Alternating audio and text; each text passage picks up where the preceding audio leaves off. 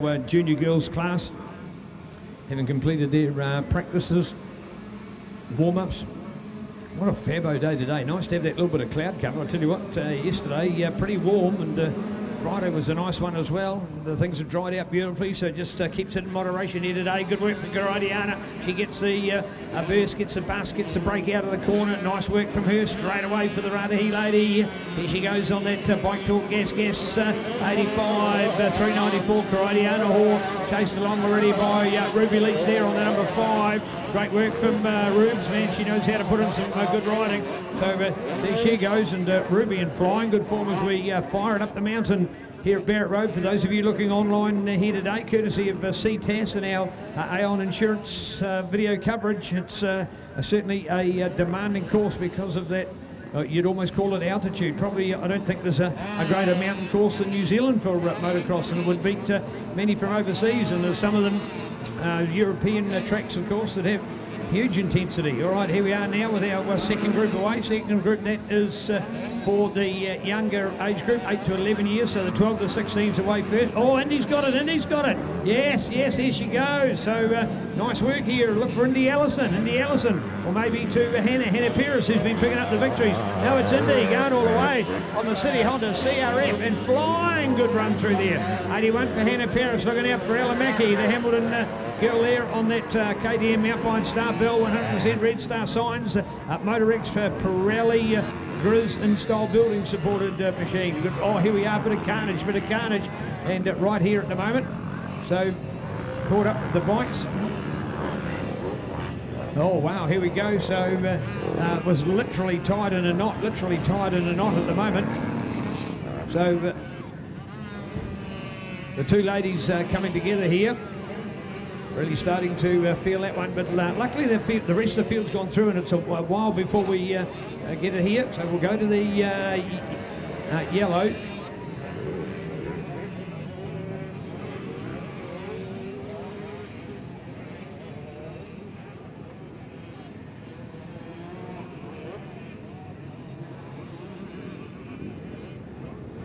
All right, so 152 will try and get away from this one.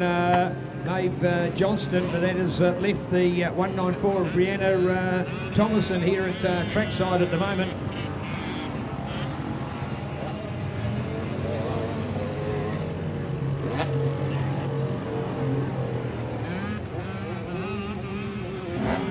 Oh, there we go, finally getting the fire up there of the CRF. The pipe and train bike, 5 for Ruby on the outside. Oh, thank you to these girls flowing up here very nicely indeed. What we call under a yellow. So yellow flag wave with our injured rider at trackside.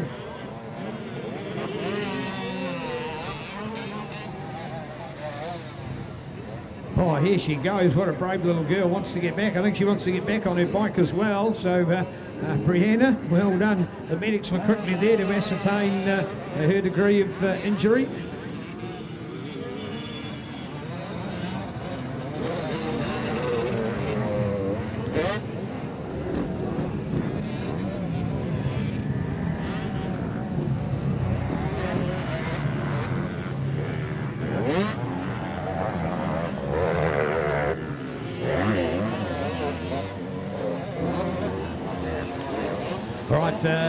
Now with the race incident clear, allows for an open track for the Tulha Taranaki sponsored 12 to 1685cc class with our Rockworks younger 8 to 11 years lineup. And just trying to see Brianna that she can get away. So she hasn't yet done a full lap as the officials help to get her bike to trackside and line her up. It's sometimes it's referred to as outside assistance, but it is allowed from the point of view of as long as there's no benefit to be gained by it, and there certainly hasn't been any benefit because Brianna unfortunately has been here now for quite some time. So here we go with our junior women's racing, and all on board for some great results. Karadiana still out there on the 394 bike, hit a 5. Ruby Leach from Millie Glasgow there on 299. So for Millie then to be the next place, that's your third for the Waitoki girl on the P1 Moto. Cycle Trends, Glasgow Contractors, Carter Coaching, supported KDM 85. But there we are, back already to our front runner, 394, the great Crydiana Horn. Unfortunately, Crydiana had two mechanical hiccups last weekend in Australia, problems completely outside her control. She'd been the #1 qualifier, she was the #1 in getting hole shots, but unfortunately couldn't get the consistent results for it. So look at this lady, the new hope in women's motocross in New Zealand, 394 Crydiana Horn. The camera shot at the moment on the #5 as she launches up and over the top for Ruby Leach, the young Auckland lady on the Empire Excavations Little Misenchanted AES iPhone Lubricants, a gas 85. So Ruby in great form there. The AES, by the way, Auckland Engineering Supplies, super sponsor of the North Harbour Mini Motocross Club and their fabulous big event each year called King of the North. Exceptional event, 200 entries earlier this year, 200, unbelievable what they've done to establish that event as the premier mini-focused event in New Zealand, having junior support racing but focused on mini motocross, and it is just beautiful. So North Harbour Mini, take a bow, thoroughly enjoy that event each year. We headed it later on because of the normal time it was held as around the COVID lockdown, so it moved out to become a early winter event, and we had an absolutely exceptional day at Helensville, in fact, for that event earlier this year. So bring it on for more great motocross to come with North Harbour Minis. North Harbour Minis awarded as MNZ's #1 club around 5 or 6 years ago for some great work they did in promoting our sport. So great to see that it has only grown and grown from here. So our two classes, so your younger 8 to 11s and the older 12 to 16, all these ladies on up to 85cc 2-strokes or 150cc 4-stroke motorcycles, and you've even got one of our girls out there on the little 65. So amazing what they want to do. So check it out. It's Cody McDermott from Dargaville on the CA Motorcycles, Birkenhead Engineering supported KTM. So well done. So now that they've got away with their split start, effectively you look at them in the race and you think, well, they just look like they're all the same, but they are clearly split back in those classes. The best of the 8 to 11s at the moment, I think, is Ella. I don't think it's Hannah. Hannah's been the front runner of that class throughout the event, so keen just to watch. We'll go for an MXT update, and whizzing down to our 8 to 11s. You know, it's still Indy. Sorry, my apologies. Indy is there. Indy Allison, second place to Ella Mackey, and the third then to Hannah Paris. So well done to Indy. Man, she's got that City Honda fired up, and certainly launching herself up and over the top of the best of them at the moment. So good work out there.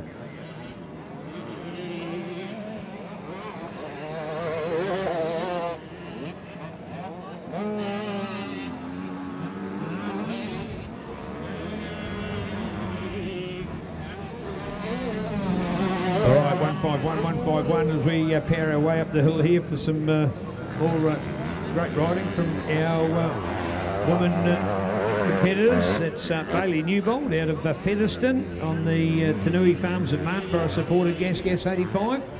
And you're going to hear that 150 firing up out there in the hands of Indy. Man, she will love the chance of a victory here and getting some points. She's been playing second fiddle to the racing of Hannah through the earlier events, and just getting this one will even the score a little bit. This, of course, for this class is their fourth moto. They had one on Friday, 2 yesterday, and they've got a further 2 today. So this is their fourth one of the 5. So there's still another one after this to define the championship. This is our penultimate race of the round. We've only got the women's bigger bike capacity to go. Our older 12 to 16, 125cc/254 stroke. And then after that, we'll be into the final round for all of our classes. 9 races in all per round. So we've been going right through them consecutively over the weekend. There we are, 394, heading all the way again for the mighty Crydiana.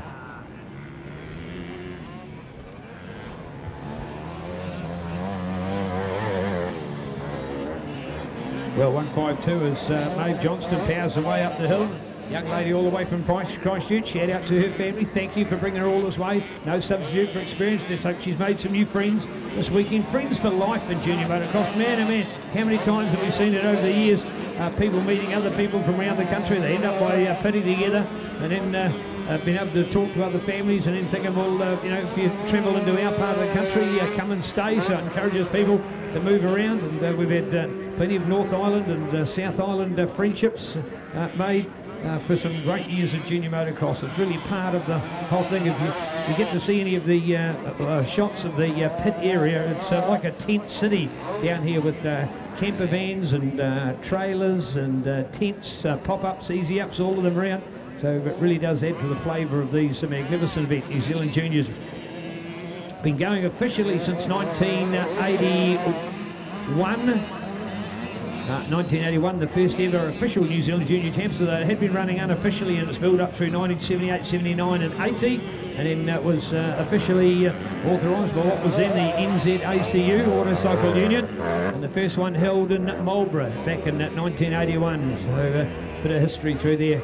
Along the way through that 78, 79 and 80, there was still some very good racing and good championships. So Wellington Junior Motocross School was the dominant club in the country. It was a specialist junior motocross, and they used to hold their events at Pawatahanui in that beautiful Plymouth and Porirua Harbour region. So great history behind our sport from those early years. The second ever New Zealand Juniors held at Taikaria Motocross Park in the mighty Manawatu in 1982 and 1983. We were in Wanganui in 1984 for the first time, in Canterbury in 1985, and the list goes on. And we've been all the way through some great years, over 40 years of New Zealand junior motocross. So pretty special to see.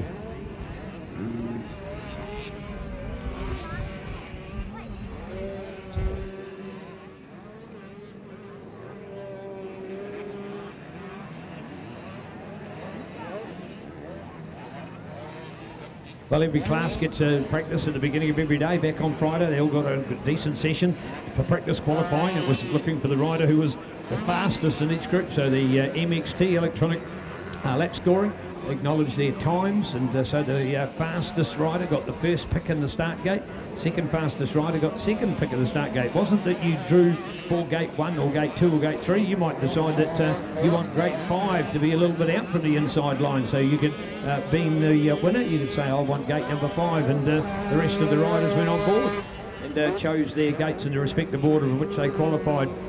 And then we've come, that qualifying sticks for all 3 days, and then we've come to each day with having a practice session. 3 laps yesterday, but 2 today. Of course, the track hasn't changed, so they know exactly where to go. It's just a refamiliarisation. It's sometimes what we call warm the body and warm the bike. So it's just literally a warm-up session that's done. Speaking about warm-ups, congratulations to that awesome Blackferns last night. That was just incredible. So well done in the rugby. Wow. To see them down by so many points in early stages, yet to fight back and beat Australia was incredible. There's some other very good games there as well. So the Garden of Eden away to a great start in the World Women's Cup being staged here in New Zealand over these next few weeks. All the games are held at the weekends, so we have to follow them, and if it's anything like yesterday with a triple header at Eden Park and an almost sellout capacity, or they were saying almost sellout. I'm unsure, probably by the time in the end it got to be a sellout.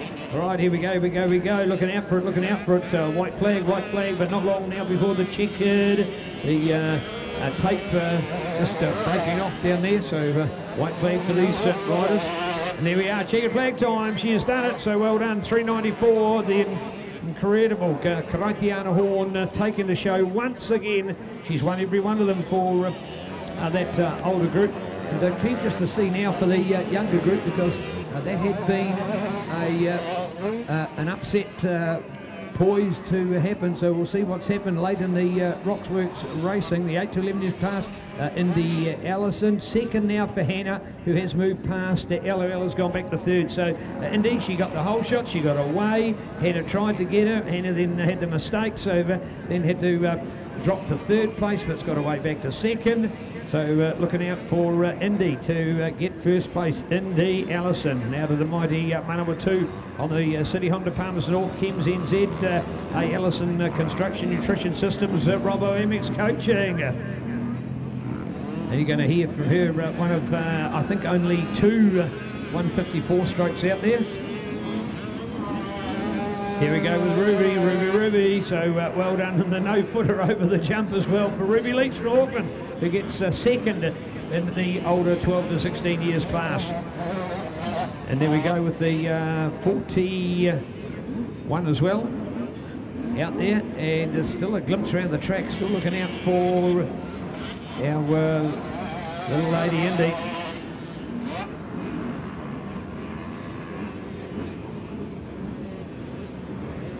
Oh, the intelligence of those riders using that outside line coming down here through the Dent contracting corner. That is an excellent part of the track. And here we go. Here's the 150. So lined up here at the moment for Indy. Here she comes, looking for glory here in the Rockworks sponsored 8 to 11 years class. Nice work, nice work. Here she goes, 801, and a flying big jump over the finish. So well done. The victory there to Indy, having her first of the weekend in the Rockworks sponsored 8 to 11 junior women's class 85cc 150 for dual capacity, either 2-stroke or 4-stroke. So there we have it. It's the win in our placings in each of those groups. So in fact, the overall for the 12 to 16 in the hands of Karaidiana, Ruby and Miller, and for that younger 8 to 11s with Indy ahead of Hannah and Ella.